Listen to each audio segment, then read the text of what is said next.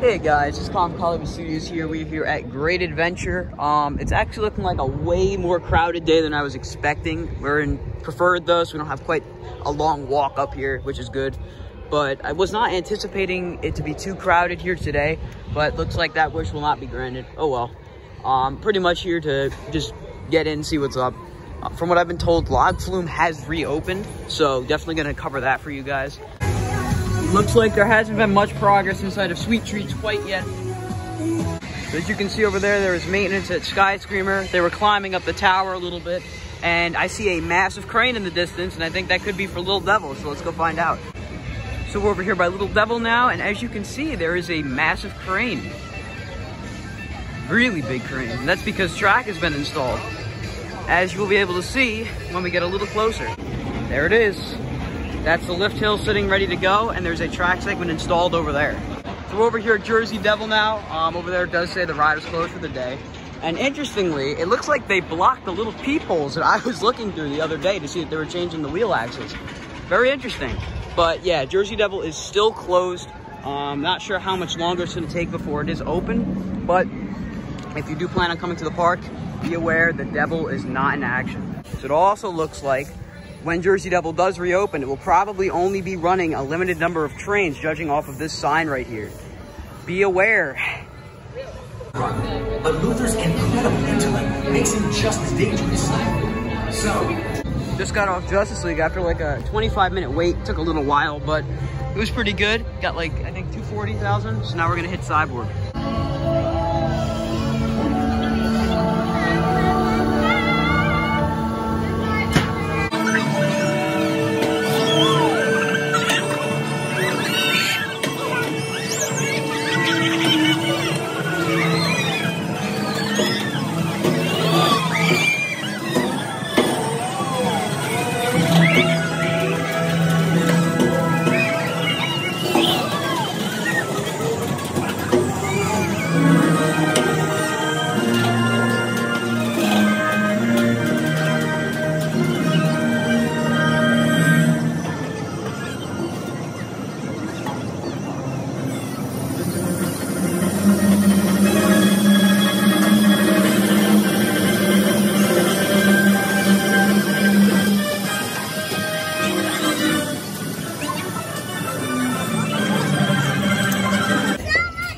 So I came over here all the way down the boardwalk to ride Green Lantern, and I saw how long the wait is.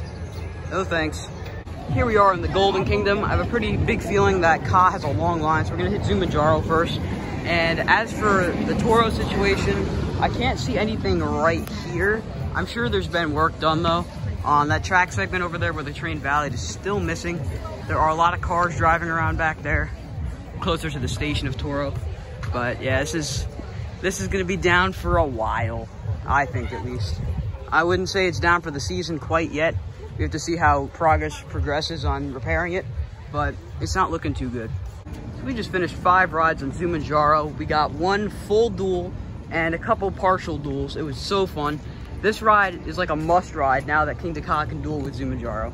But Dad, how was Zumajaro? Oh, it's wild because you can see the people's faces on cars coming down and coming up. It's just absolutely insane. It's awesome. So I think now we're gonna head over to check out Log Flume because it's open now.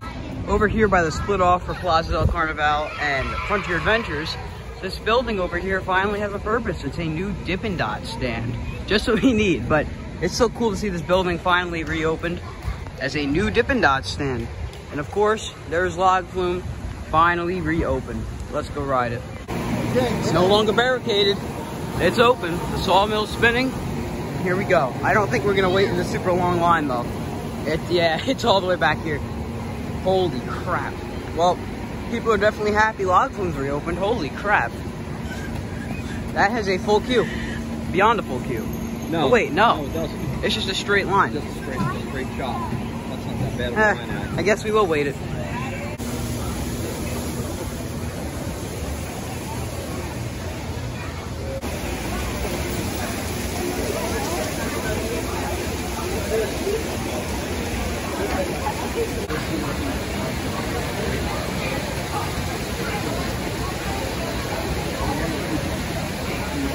Just got off of Log Flume. It's been a while since I've been on it due to the accident, but we're back on. It was awesome. We were able to get our boats alone, despite the fact that the operators are being a little pushy today. They're not being consistent or considerate, but whatever. We still had a good time. Hopefully we can grab our pictures down here, but that was a lot of fun.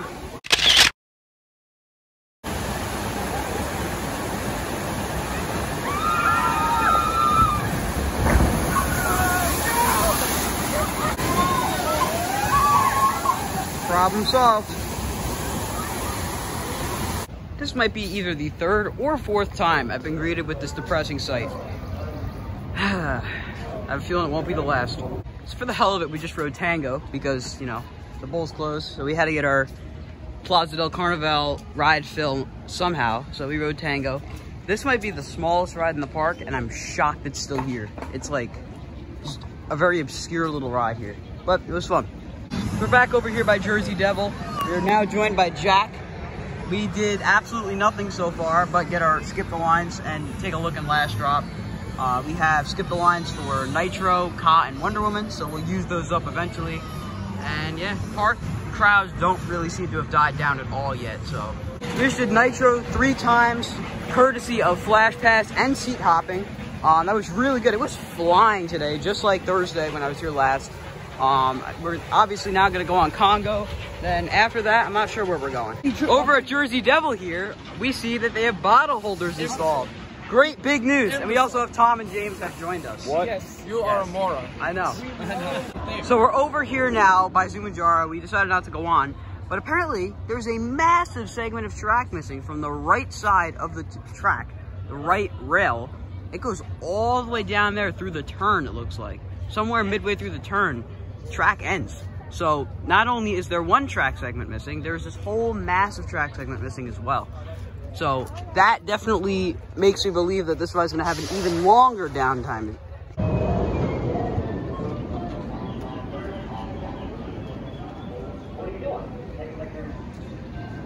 So we just got off of Log Flume. And that might be the most ridiculous ride I've ever gotten on it. I am drenched for the fact that at the bottom of every dip, the water came over the side of the log and went right on us. I mean, we got destroyed in the back. Yeah. Dad, explain what happened to the viewers.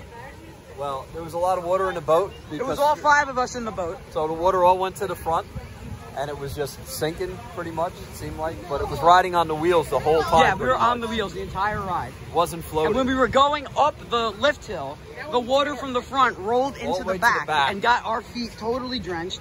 Then it went back down, going down the drop. Yeah. And then at the bottom of the drop, a little further up, all the water, because we went so far down, came up over the side and was like a little bath on it. It was insane. That was just nuts. If you have enough people, ride this with as many people as you can, and you will get totally drenched. It's not worth it. Well, maybe not for you guys because you were sandwiched, Maybe but not at the end of the day. yeah, not at the end of the day. That was crazy. Just got off of King to Ka in the fog. As you can see when I go over here, you literally cannot see the top hat. It's like it doesn't exist.